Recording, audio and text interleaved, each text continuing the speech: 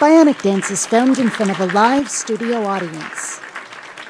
I thought we'd go over a few issues raised by various comments I've received. Today, is it liberating to believe in atheism? I'm probably going to get a lot of angry comments on this video because once again we're talking about atheism directly, and that means bringing up the actual definition of atheism. A sore spot for many people, apparently. Gee, I wonder why. Perhaps it's because it's the only word we've got that even slightly describes our position accurately. But silly us, why would we ever get cranky about that? Let's do this. BionicDance's YouTube channel.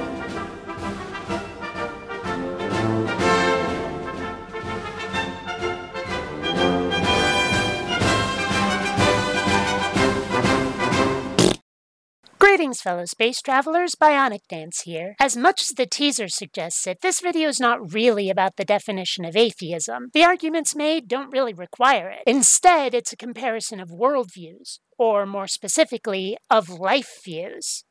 Atheism is the belief that no God exists. Therefore, in order to be an atheist, you must do more than just doubt. Theists doubt.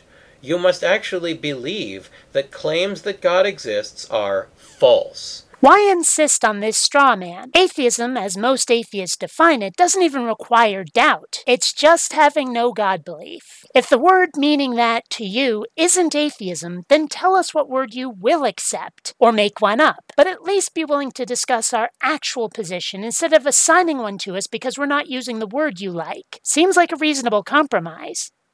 This issue came up while I was talking with a commenter who said that atheists are passionately against something, even though there's no real reward involved in it.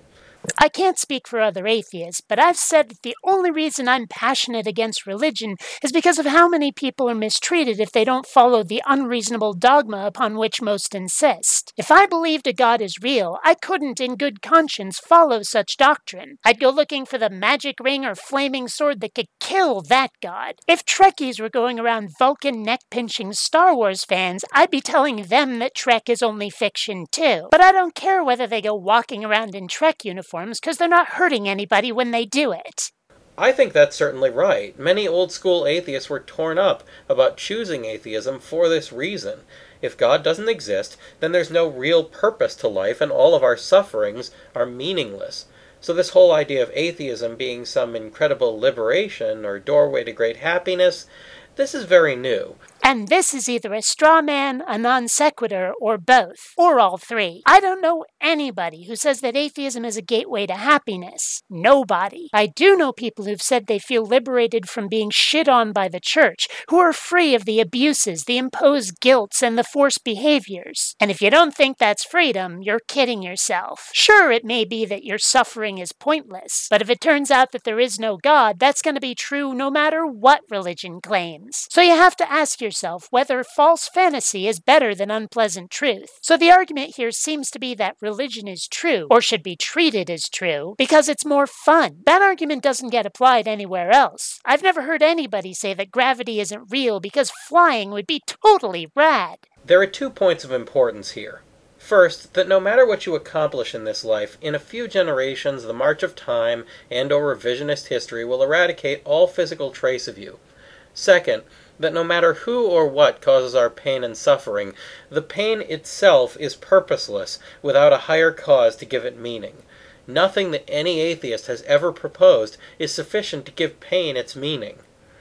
Atheism therefore deprives people of any hope for their ultimate future, since they don't have one. The idea seems to be that we are somehow owed a purpose, significance. The idea of tough noogies isn't one he'll accept, is it? That's the logical extrapolation from his position, that if it stinks, we can't believe it. Or we have to believe it meant something, that in the end it was for the greater good, somehow. Religion is your binky, your security blanket, isn't it? The argument isn't that religion is true. The argument is that we need religion to keep from being depressed. He needs to meet more atheists. We're not all sad sacks, you know. I'd say that most of us aren't.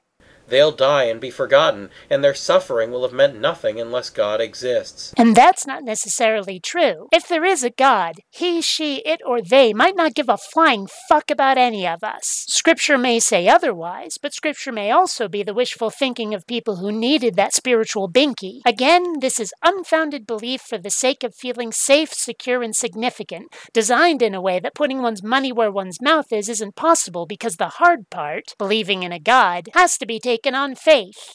You could say that belief in atheism represents actual liberation from theism, but theism also represents liberation from atheism in exactly the same way and to the same degree. Notice he doesn't say how or why this is so. He doesn't say how atheism confines anybody in a manner that needs liberation, and certainly not in the same way or to the same degree as theism. Atheism, as he's defined it and in all other ways, doesn't contain health threats for leaving it. Atheism doesn't tell people what they can or can't wear, or what they can or can't eat. Doesn't have days when rituals must be performed. Doesn't expect guilt, confession, and penance for alleged crimes that harm nobody. Makes no demands and imposes no restrictions on someone's sex life, and certainly nobody is told that they must believe that no God exists. So what part of atheism is restrictive and requires liberation?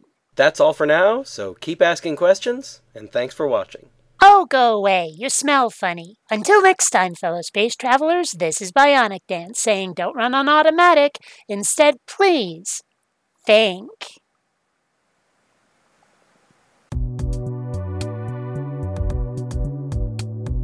Attention citizens, failure to contribute will result in suspended oxygen privileges.